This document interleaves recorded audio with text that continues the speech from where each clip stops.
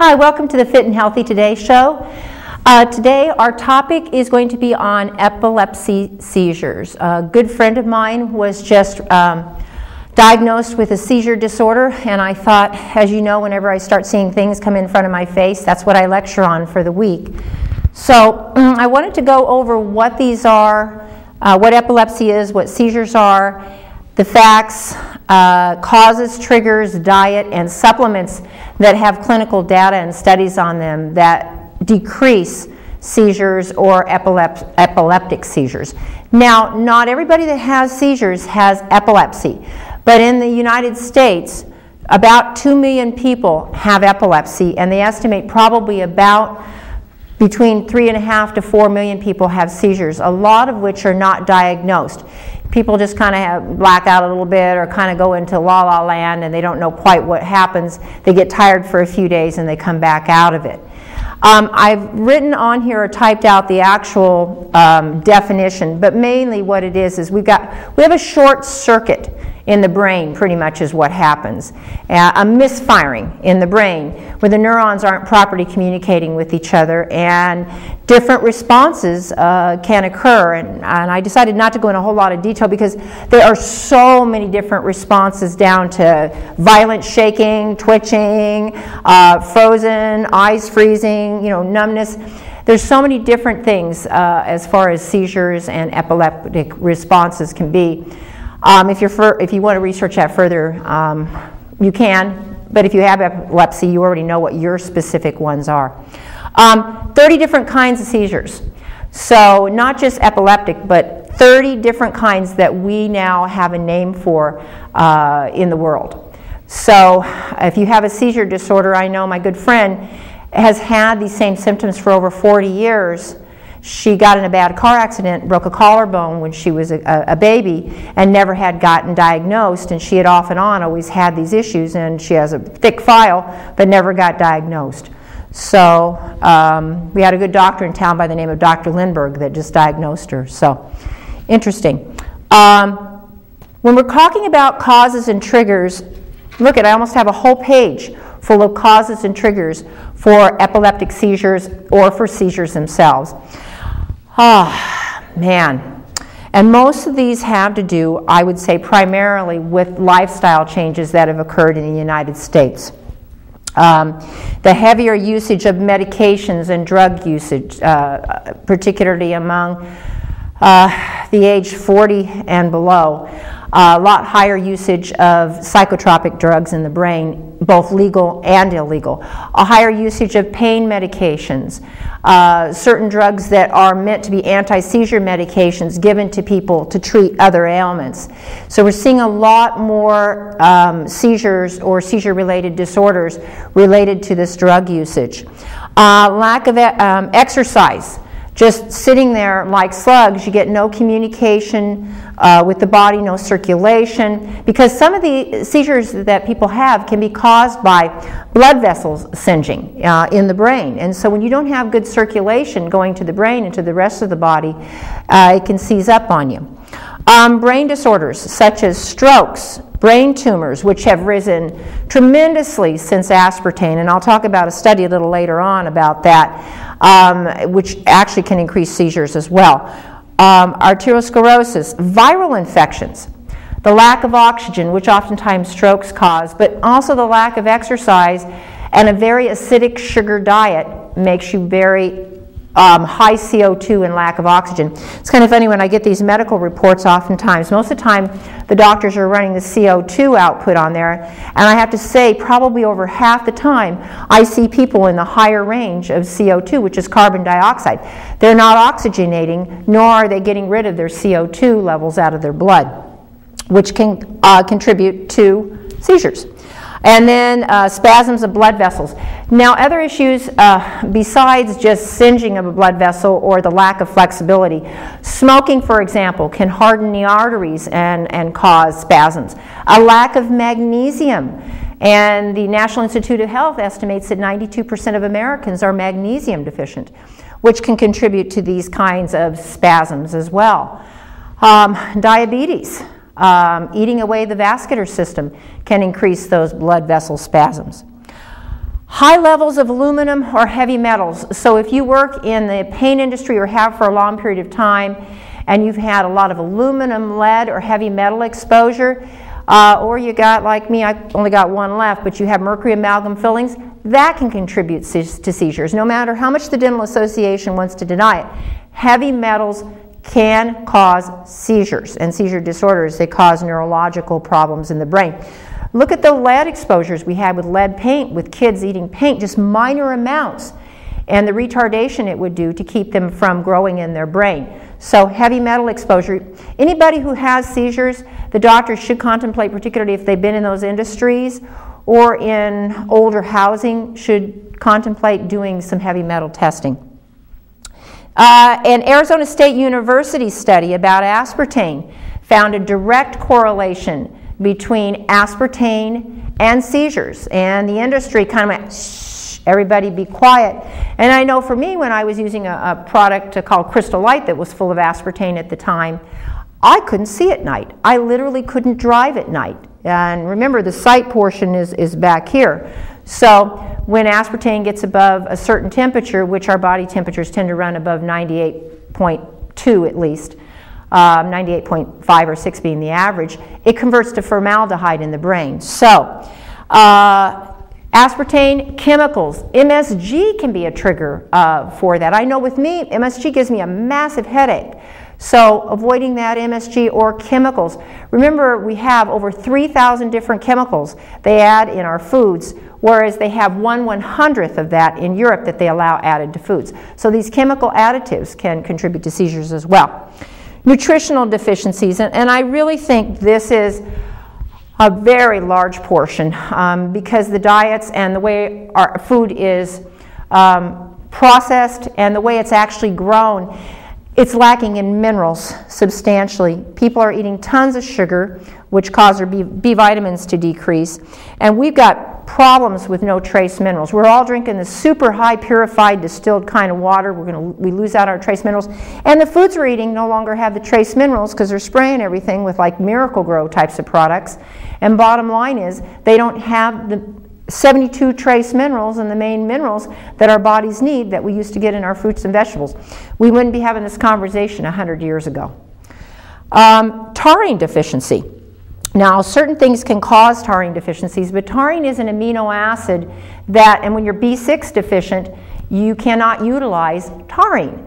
So a deficiency in taurine in the brain can cause that as well too, or it can cause actually extreme anxiety as well too, but it can lend itself to seizure disorders. Allergies and hereditary. So those people who have obviously communication problems in their brain as far as heredity is concerned, obviously if you've got someone who has epilepsy in your family, like my aunt on my mother's side has epilepsy. So it's something that we were always mindful and aware of, that potentially it could be within our genetic chain. So knowing your genetics is helpful in that regard as well. Allergies and allergy medications, obviously because they cause you to become extremely inflamed, which allows the vascular system to singe and spasm. Glandular imbalances in the pituitary and the thyroid. You know, there's a lot of testing when people are diagnosed with seizures that physicians need to be conducting. And I know standard physicians or neurologists will tend to just do, you know, the MRIs, or they'll do the brain scans, that type of thing. But they really also need to look at doing some of these additional testings, because diagnosing it is one thing, yes. Getting to the bottom of what's causing it is actually truly what we want to do. I know that some of this all added up can be costly, but doing heavy metal, nutritional vitamin analysis, checking these types of things are very, very, very important. Checking thyroid hormones, doing a complete thyroid panel. Important to get to the actual cause of the seizures. Hypoglycemia. Now, blood sugars or extreme emotional stress can trigger these brain shutoffs or these brain short circuits because biochemically our body changes when we're under a lot of stress, releasing lots of adrenaline and cortisol, and our fluctuations become very acidic, and those emotional triggers can trigger seizures or epilepsy as well too. It's kind of funny, there was some additional research, and there's not much discussion about this in most of the medical texts, about digestion incoordination. And more scientists are starting to believe that this is our second brain. And there was some research done a while back in the 50s and 60s, having to do with certain areas in the digestive tract that when they were removed or they were cut off or anything involving particular problems in those areas, that people would end up with neurological problems. So, and it could be maybe perhaps because of the absorption of certain nutrients like B12 and other things, B6, that feed the neurological. But there seems to be something related. People who tend to have epilepsy and seizures tend to have a lot of gastrointestinal problems. And so that can kind of cue you in that maybe that may need to be looked at as well. Lots of causes, lots of triggers. And there's more. I didn't list them all. So, but I wanted to get to the bottom line so that you can kind of recognize, if you have someone close to you that has these, to recognize that you need to reduce these types of triggers.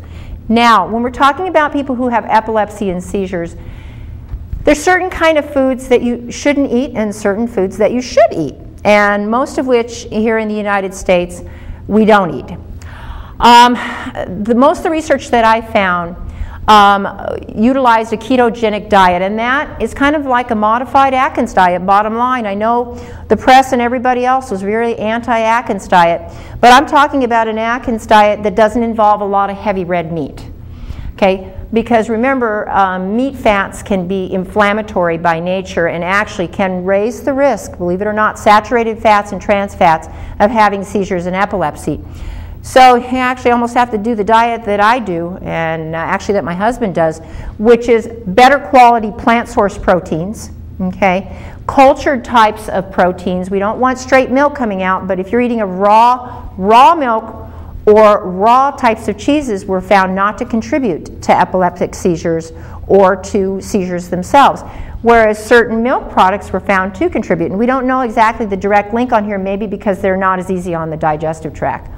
But mostly plant sources. So you're talking about your beans, your raw milks and cheeses, your soy products, those plant source proteins, and then your fish, of course. You can do that. That has what are called good fats, essential fatty acids, that reduce inflammation. So sticking mostly with that as far as your protein is concerned.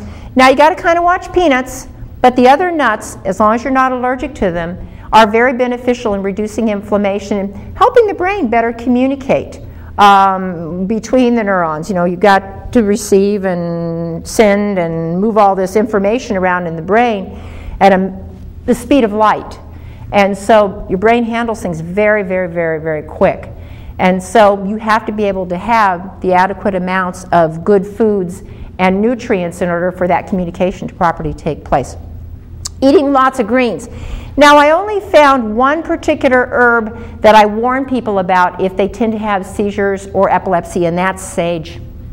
Don't eat it. A lot of people will do sage in their spices in their cooking, or sage is also taken for heavy perspiration, people that have perspiration disorders.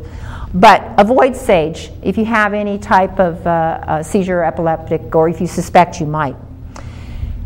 I listed the supplements that I know have studies that back them up. As usual, I always try to do that because when the professionals come back and they say, I'm not going to back that up, it's not the truth, because these all have double-blind placebo studies that support that these help lower the incidence of seizures and epilepsy, and some of it pretty dramatically. So besides focusing on the diet, which I think is always going to be the number one thing to do, diet, diet, diet. And organics when you can, because remember, there's tons of chemicals being sprayed all over your food. And you're eating that, and that goes in your body, and it causes neurological issues. It causes neurological issues in the bugs. What do we think it does to us humans? A good multiple vitamin, number one, because the food ain't the way it used to be. You've got to have a good multiple vitamin with your basic nutrients, your A, B, C, all of that kind of stuff in there, and your minerals, okay? Number one, that's the core to go along with this. Number two, B complex. And B complexes given 2 to 3 times per day actually is an anticonvulsant. And you think, a simple B complex? Yes, found to be as effective as some of the drugs that are out there, and I won't mention them, that are being handed out and being told that there's very few side effects. That isn't the case either. So if you are recommended these certain types of classifications of drugs used for seizures, research them and look up the side effects, and if you do experience any of those, be very mindful to let your doctor know about that. Some of those reactions to medications can be deadly on some of these seizure medications. I was researching it for my friend, and there's one drug that can cause, if you get a rash all over your body severe, it can actually kill you. And so you can anaphylactically react to these drugs pretty heavily. They have a higher incident rate of anywhere from 1 to 5%. So you have to be aware that that's out there as well. Natural vitamin E can reduce seizures by 50%. Natural. Not the kind you get in your regular grocery store or drugstore. A natural vitamin E. 50%. If you were a neurologist, don't you think you should be recommending that? I do. I do. Magnesium citrate is an anticonvulsant in combination with B6. It helps with taurine uptake to the brain. Remember, magnesium is also a vasorelaxer. It prevents some of those spasms that go on in the blood vessels themselves. Calcium citrate in combination with magnesium is a sedative. You know how calcium is very calming. There's calcium lactates, which are also milk calciums, which are very calming to the body. And in combination with magnesium, they're very sedating. Folic acid, and a lot of people, particularly that are on these anticonvulsant medications, it stops or limits the utilization of folic acid. Being aware of that, contemplate supplementation or a good multiple that has extra folic acid. Trace minerals. If you're drinking purified water, start adding some trace minerals to your water. Absolutely paramount in order to maintain proper electrical connection. Ester C maintains vascular health. Vitamin A deficiencies. Vitamin A, you don't think of it in terms of protecting the brain, but it's extremely protective of the brain. And here in the United States, we have a lot of kids that are vitamin A deficient. Ralph has discussed that before on the studies he's listed. So if you're looking here, most of the items I'm pointing out here are all nutrients and nutrient deficiencies no longer found in our food and no longer available readily in our food anyway. We almost have to supplement with them. Taurine on an empty stomach, the amino acid we talked about. Dimethylglycine, the oxygenation of tissues. Oxygenating oxygen. And so when I see those CO2 levels, I always tell people you need to bring your oxygen levels up. Let's eat more greens. Vitamin E. There are lots of supplements out there that you can do, and exercise, of course, a novel idea, also raises your oxygen uptake.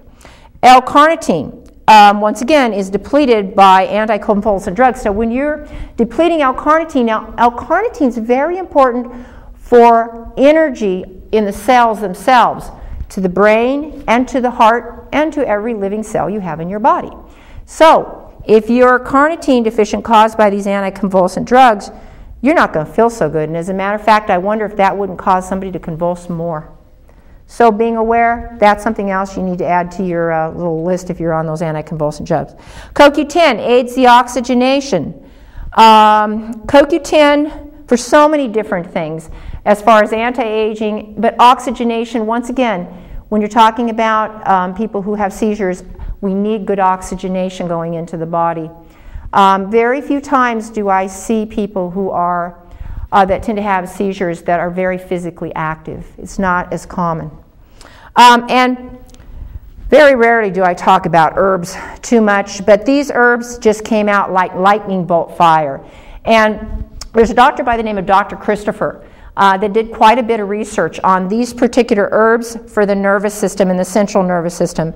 And they're very helpful as anticonvulsants and getting the body to where it just modulates in its nervous system. I know black cohosh and some of these other things are used for other things. But for some reason, this combination of herbs, and what they basically recommended was you rotate them, can be very helpful in supporting the anticonvulsant. Most of the time, the doctors don't have much information about this type of supplementation. So I would do a lot of research on myself, and then maybe if you'd like a copy, you can come by the store, any of the vitamin herb stores, and I'll give you a copy of this so that you can maybe discuss it with your doctor and do further research for yourself.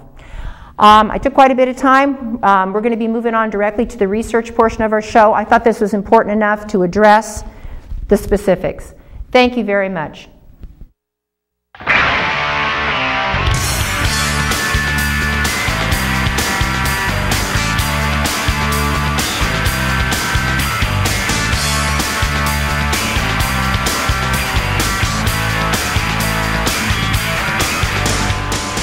Welcome to the research portion of our show, and with us today with some good information is Ralph Turchiano. Ralph? Thank you for that intro. Well, with the advent of diabetes and the fact that a lot of people have it, and next probably 5 to 10 years, most people will have it, it's time to look at a few supplements that may actually help prevent it. Ironically, one that's been demonized quite often that seems to have a positive effect in stopping it is coffee. As released in the Biweekly Journal of Agricultural and Food Chemistry, the scientists said that past studies have suggested that the regular coffee drinking may reduce the risk of type 2 diabetes. They discovered that coffee consumption prevented the development of high blood sugar and also improved insulin sensitivity in animals, thereby reducing the risks of diabetes. Coffee also caused a cascade of other beneficial changes in the fatty liver and inflammatory adipocytokines related to reduced diabetes risk. Now keep in mind, when they're talking coffee, they are talking straight coffee. Not coffee with ice cream in it, not coffee with tons of sugar and cream in it, just basically your black, straight coffee. So, if something that diabetes is a concern, it may ironically be something to consider. After that, those of you with diabetes that have type 2 diabetes, I should say, that are tough to control. Well, in the Endocrine Society's 92nd annual meeting in San Diego, they came up, or I should say discovered, something very interesting about diabetics that have tough to control diabetes.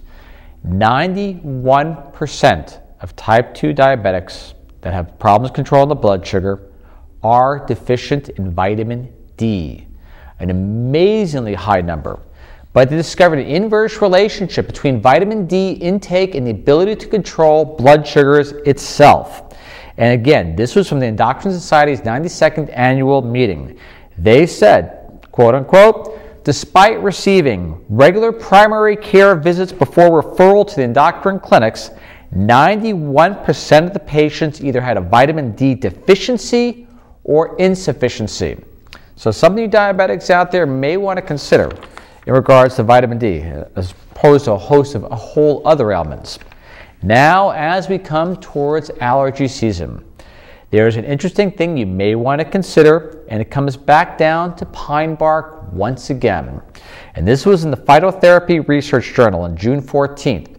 They conducted a study, and the study was approved by the Ethical Committee as well as Health Canada authorities. They did a study on pycnogenol itself. They gave one 50 milligram pycnogenol tablet and or one placebo twice a day. Again, there's only a 50 milligram pycnogenol tablet or a placebo twice a day. What they discovered was this, and then they exposed them, I should take that back. Then they exposed them to an allergen called birch pollen. They noticed that the immunoglobulin E, or some of the compounds I should say that rise in response to allergens, basically were 31.9% higher in the placebo group and only 19.4% higher in the pycnogenol group after exposure to the allergen. But what was more impressive, and I want to go this quote unquote, as detailed analysis showed, pycnogenol was more effective the earlier patients began taking the product prior to exposure to the birch pollen. The researchers speculate that a lag time of at least 5 weeks prior to pollen exposure is required for pycnogenol to defy hay fever symptoms. Subjects taking pycnogenol for 7 weeks before the onset of the birch season required very little non-prescription antihistamine. Only 12.5% of them required it, compared to the placebo group, where 50% required non-prescription drug antihistamines.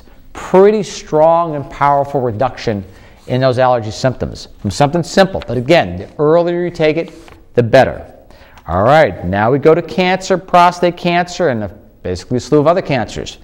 Comes back down to polyphenols in red wine and green tea. And they put the title on the article, not I, say halt prostate cancer growth. And this was from the Federation of American Societies of Experimental Biology. They said in what could lead to a major advance in treatment of prostate cancer. Scientists know exactly now why polyphenols in red wine and green tea inhibit the cancer growth. To get a little technical, they said it blocks what's called SPHK-1/SB1 based signaling pathways, which play a role in prostate cancer. But it also plays a role in other cancers such as colon, breast, and gastric cancers. So something to think about in regards to polyphenols from red wine and, again, green tea. They also said when they took the human cancer cells and they implanted them in animals, the results showed, in their words, a dramatic decrease in tumor size in the mice drinking either the green tea or the red wine. They said, quote unquote, the profound impact that the antioxidants in red wine and green tea have on our bodies is more than anyone could have imagined 25 years ago, Wiseman added, who's the researcher. As long as they are taken in moderation, all signs show that red wine and green tea may be ranked among the most potent health foods we know. A very good study from the Federation of American Societies of Experimental Biology, just released recently.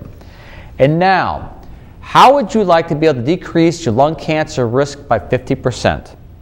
Even so, maybe 66% if you are a smoker or a non-smoker.